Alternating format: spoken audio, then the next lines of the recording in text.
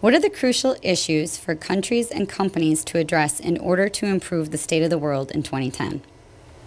There has been so much that has occurred in the state of the world and so many forces that are pushing on this challenges that occur between companies and themselves, companies and countries, and the whole notion of globalization.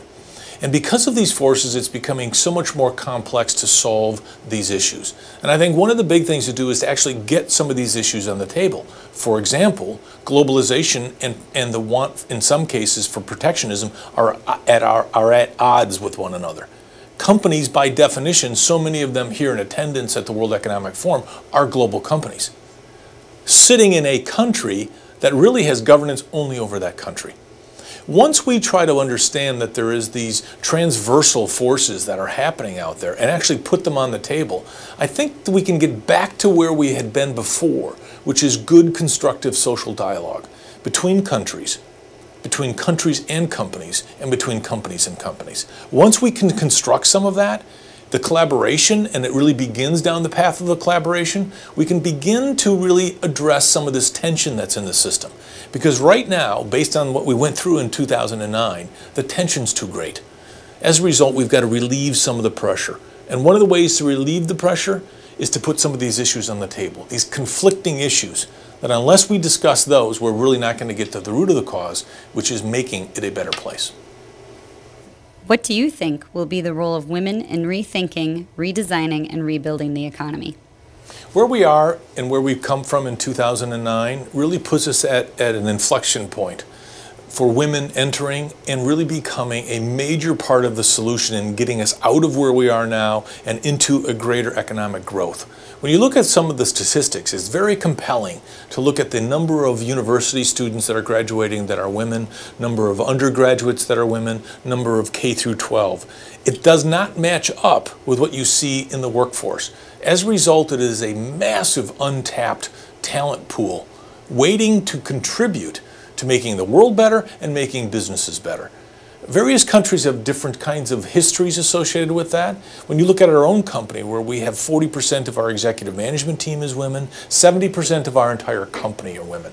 What we've been able to do is really look at where's the talent, where's the capabilities that we need, and draw from that pool of people.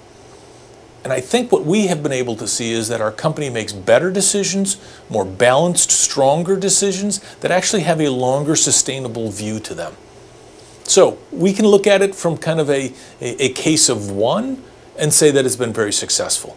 When we move into 2010 and 11, the role of women in this recovery and the role of women in the future economies of the world will be much greater and must be much greater based on the demographics and some of the talent mismatch that occurs. So I really think that right now is a time to really catapult forward and really make the right moves, both in government and in businesses, to have women play a larger role in the success of the future.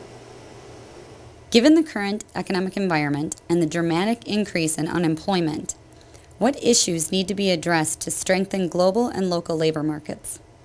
We really are at a very critical point, because what we have seen in almost all geographies, with maybe the exception of some of the very fast-growing emerging markets, is a real decline in the employment numbers, which is really putting a lot of people in a dislocated environment, where their skills and past skills may not be useful when they go into this new economy. And I don't mean that the economies are changing that dramatically, but we are seeing industries that are restructuring, and we're seeing companies that are restructuring, which is putting a tremendous amount of pressure on the talent and the way companies are looking for talent. So we've got an issue of talent mismatch, where the person's skills, the individual skills, and what the companies are looking for may not be matched up. So there clearly is a role for companies to be much more active in developing people and making clear what they need from people. That's where governments can also step in and say that I can fund technical schools, I can fund the kind of education and training programs that companies are looking for. And of course the individual plays a great role in this as well. And they have so much at their disposal when it comes to technology. The use of social networks, the use of online training, the use of finding what's available in the world, whether it be the job description that you might work for you, or the kind of company that may work. So in other words, you have the ability to be much more mobile than in the past. So this future, when we look at 2010 and 2011, it really is about getting that individual connected with the right jobs. Of course, it's about job creation, which is the unencumbered growth that companies need. They don't need to be burdened with the things that do not apply to their business. So that's a major thing. But then the individuals matching up with that company are also critical. So when you look at really what are the core issues, the issues are very dramatic. How do you get people back to work? How do you make sure that that talent that is out there now does not become antiquated? And the way to do that is to make sure that there are bridges to employment, short-term bridges and the ability to get different kinds of exposure into it, and also have the help from governments and companies in stepping up and making sure that there's training available and mentorship available. What are the actions that business and global leaders must undertake to create an effective corporate values framework? When you look at the situation that we're in right now, businesses really have to take care that their values mean something. Because if they don't have the meaningfulness, what it doesn't do is it doesn't translate into the kind of talent that is attracted to the company. Our surveys show over and over again that particularly the younger generation, but it is actually more than that, really want to be part of an organization that is value-based and contributing to society. So when you have those two and you talk about it and you actually live that, you start to create an employer brand that really pulls people into you. And you can't start that too early. What we have seen over and over again is after a downturn, companies don't react fast enough to making sure that they repair their employer brand because they have the access to ready talent. But that talent is going to be soaked up much faster than what it was before.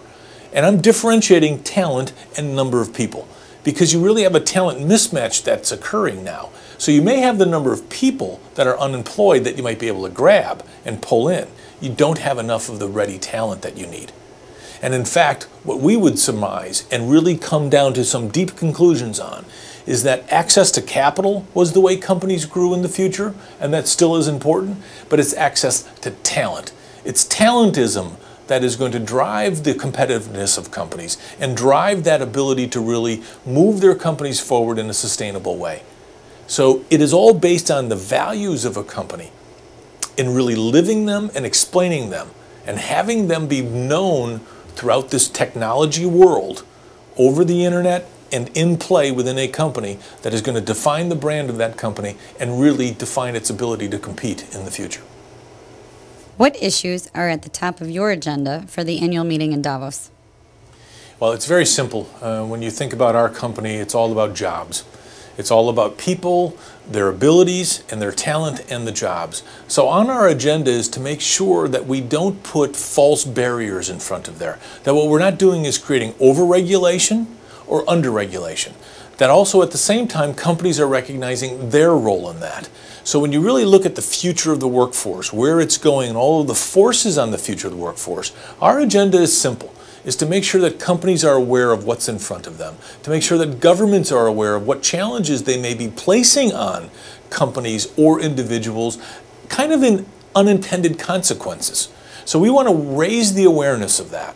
And we also want to make sure that people understand, and companies and governments understand, there's this marvelous platform called technology. Whether it be through the role of social networks, whether it be through the role of online education, online training, online job finding. All of these things are out there. And our view is that these are some of the most critical issues that we face right now to make sure that we don't put any kind of barriers in the way of creating an environment where the talent can be used and people can really be put back to work to create a more vibrant society. It is that simple. So we really have a mix of commercial responsibility and social responsibility. And when we combine those two, you really get the essence of Manpower.